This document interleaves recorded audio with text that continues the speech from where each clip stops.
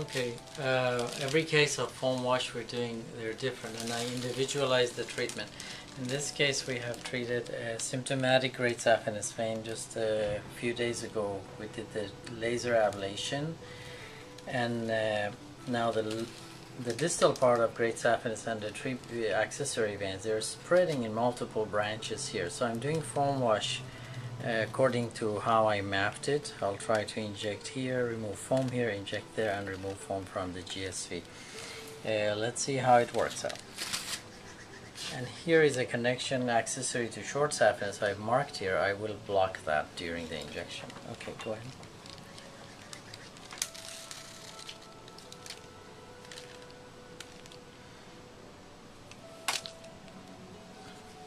Okay.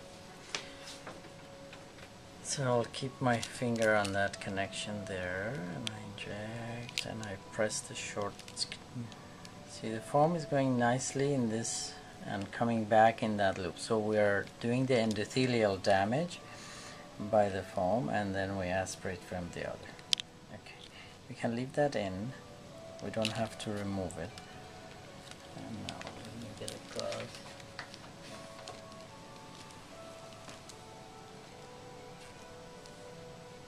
Okay, now we'll make the second foam and we'll aspirate through here.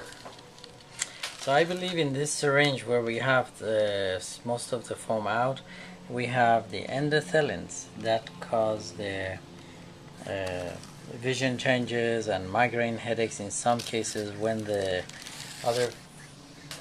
physicians are doing regular foam sclera and they leave the foam inside the system.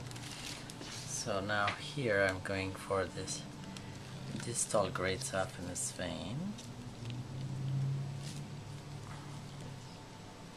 Okay, ready? So now we will inject there. I'll take care of this one and you do that. Okay. Very nice. Now the foam came out of the other syringe. And I pull this out. So we did inject the foam. We did achieve the endothelial damage as we want, and we removed the foam. Most of the foam is out, and the endothelins must be in here because in 2,000 cases I've done this technique. We have yet to see one patient have a migraine headache or any transient vision disturbance. So this technique is not simple. You need to be good at doing ultrasound guided sclerotherapy and get proper training. Please do not copy what I do just without being prepared for it and to know really what is being done and how to plan each individual treatment. Thank you.